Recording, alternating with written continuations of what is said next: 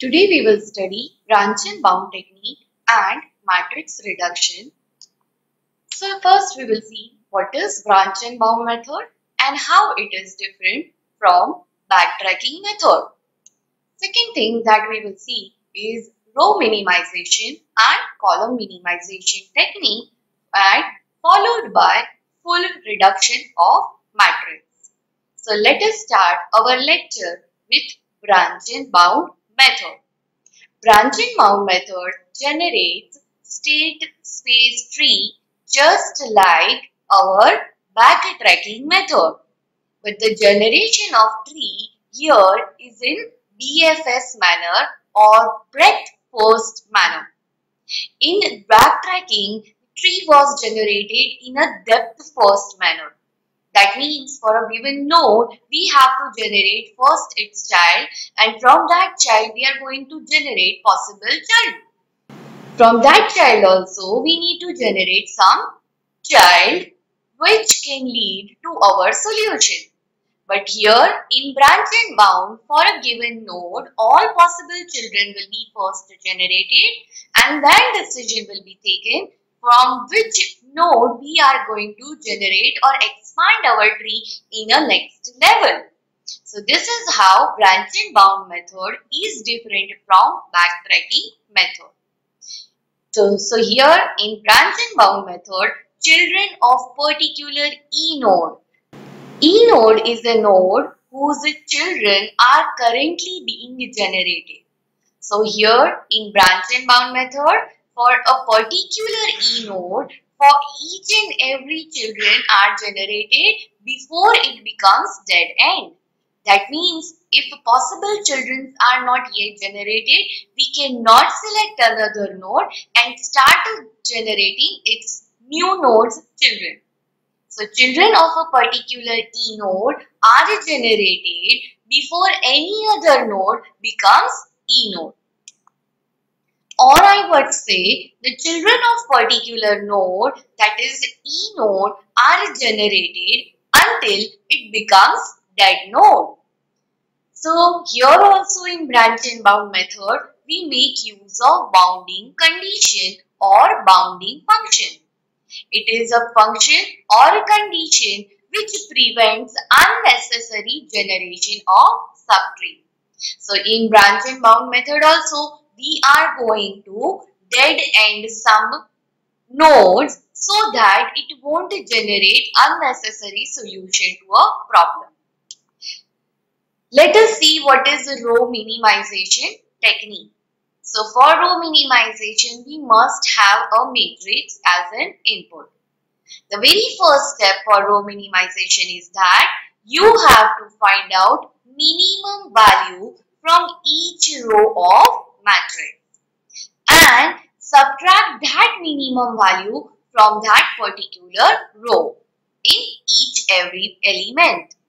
So whatever the resultant matrix is obtained is called as row reduced matrix, and all the minimized value that we have found out from each and every row will be called as the sum of those values will be called as row reduction cost. Say for example, a 4 by 4 matrix is given over here. From first row, elements are infinity, 20, 30 and 11.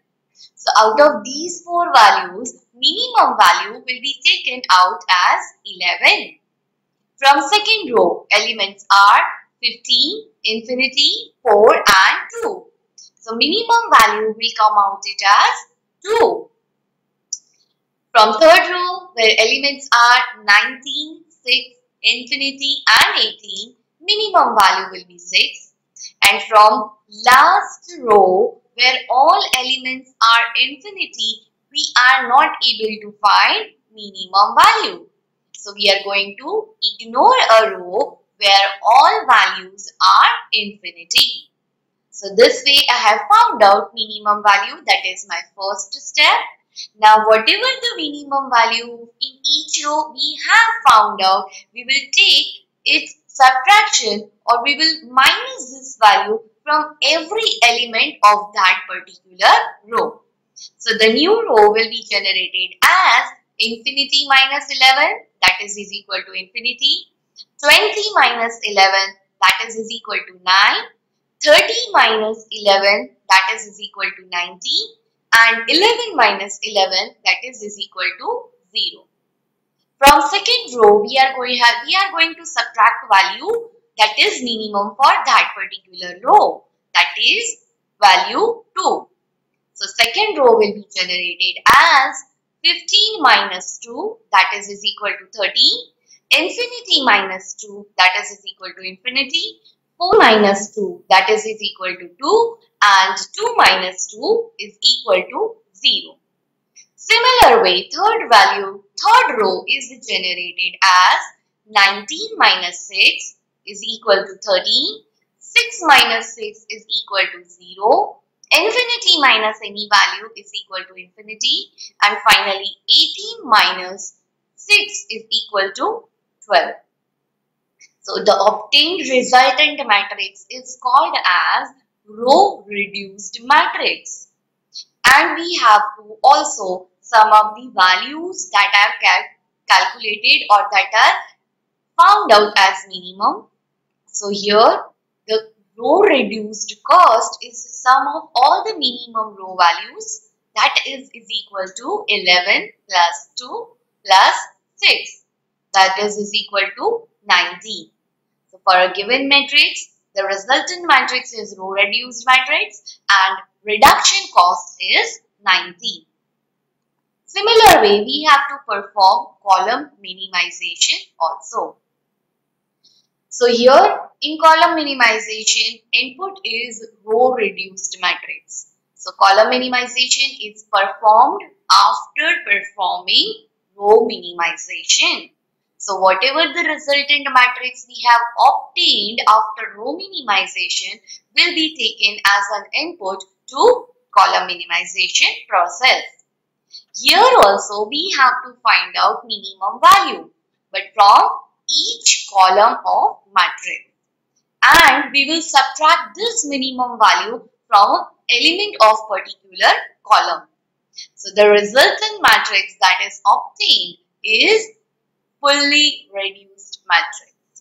And the sum of all minimum values of that particular column is called as column reduction cost. Say for example, this is given row reduced matrix where column 1 elements are infinity, 30, 30 and infinity. So minimum value out of these will be 30. Second column is 9, infinity, 0 and infinity.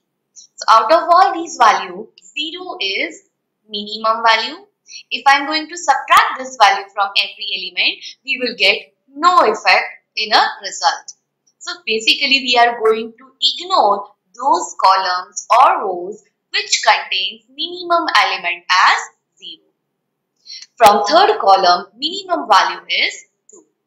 And fourth column contains again value 0. So we are going to ignore that value.